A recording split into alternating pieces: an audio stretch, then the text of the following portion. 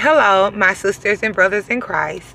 I want to come to y'all with a quick little message, a word of encouragement for those of you who may feel overwhelmed, for those of you who may feel like you're just going through so much sometimes, where everybody's just pulling you one arm to the next, just tugging at you like a tug-of-war.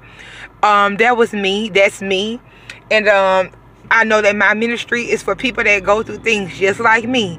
And God says, whatever I put on your mind and your heart, you go and tell your sisters and brothers, because it may help them and it may encourage them. So first, y'all, you know that I like to pray and start off all of my messages with a prayer, because I need Jesus at all times. I need God. So let's bow our heads and show some respect to our Father. Father God in heaven, I come to you today in Jesus' name, and I ask that you lead me by your Holy Spirit, Lord. And whenever I'm going through something, you always kind of put in my mind, to whom much is given, much is expected. So I feel like it's time for me to encourage my sisters and brothers and let them know that to whom much is given, much is really expected. So I ask that you cover this video. I ask that your Holy Spirit speaks directly to your children, and that we can all get in alignment with you and become one as you would like for us to be. In Jesus' name, amen. So, okay, you guys, I'm a storyteller too.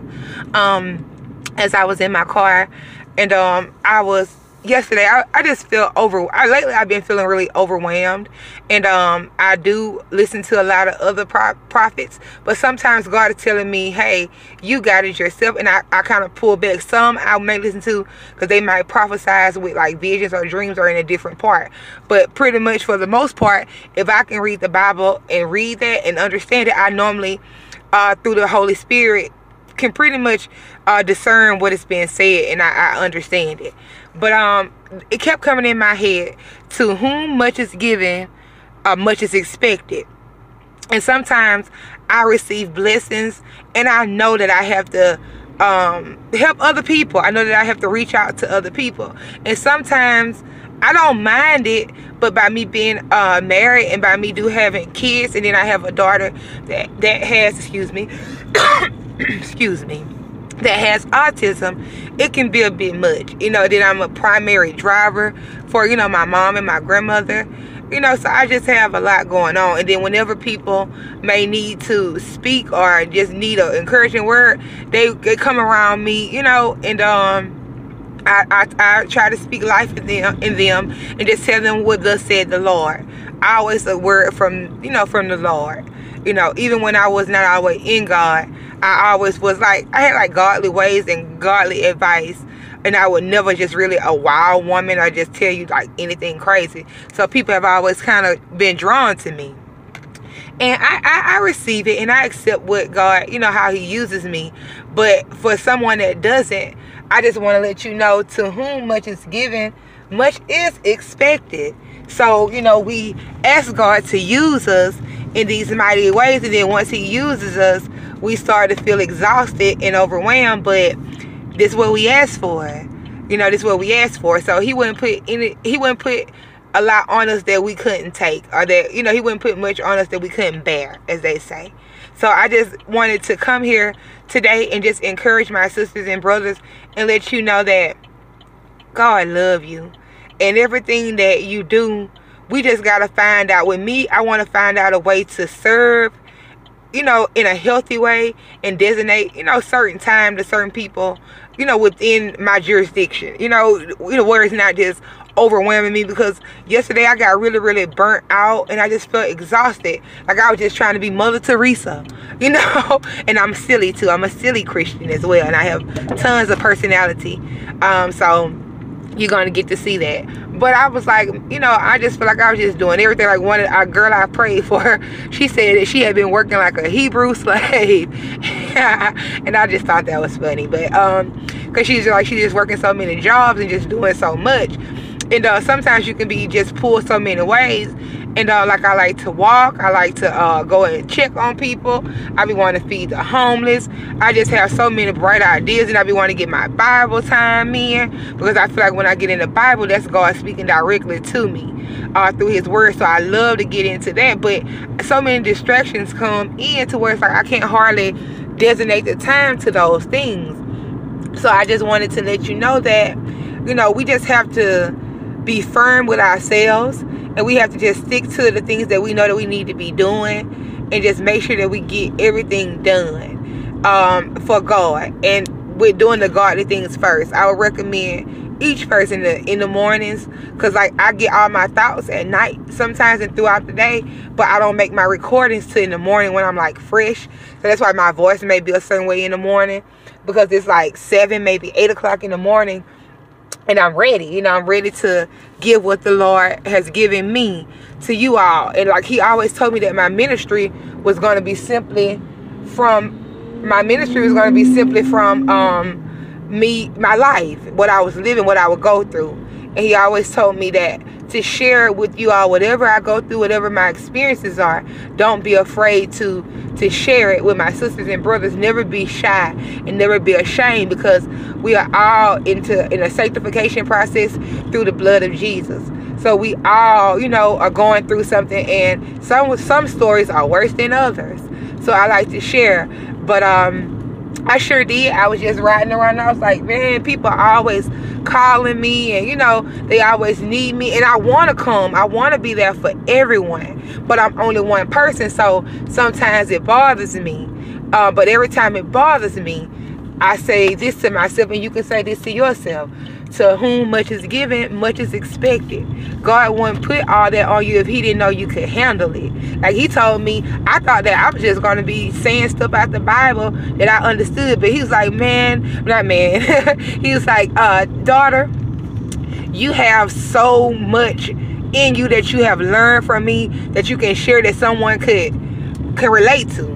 So he was like, do not, you know, not offer them, or don't open up, do not restrain yourself from opening up to people because you feel like they're gonna judge you because of your story, because I'm the only judge. And that's what I'm telling you.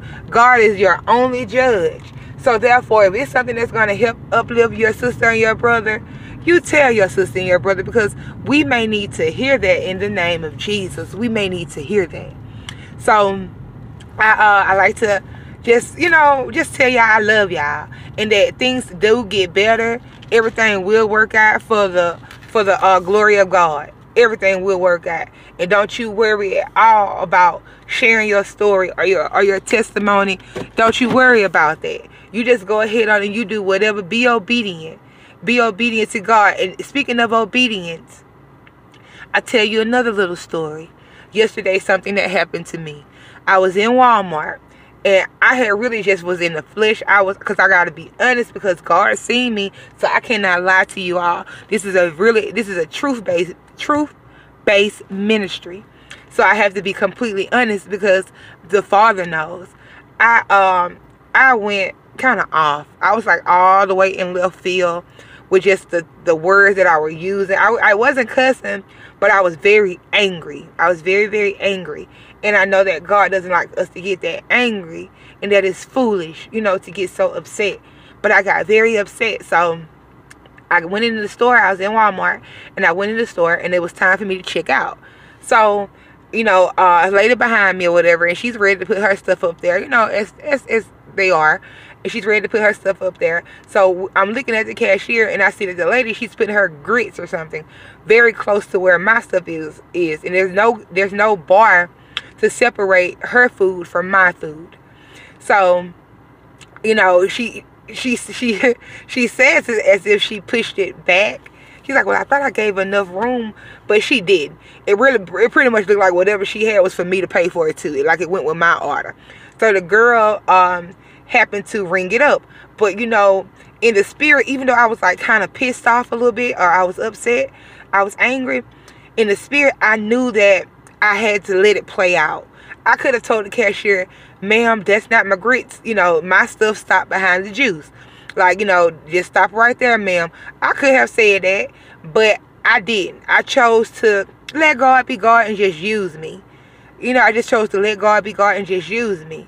So after that, you know, I was a little mad or whatever, but I wanted to have an attitude because, mind you, I was just in the flesh, and I just was in the car, me and my husband, you know, having our little words, and I'm going in. You know, I'm going in. So I was really in the flesh, even as I'm shopping, but I yield to the Spirit. Thank you, Jesus.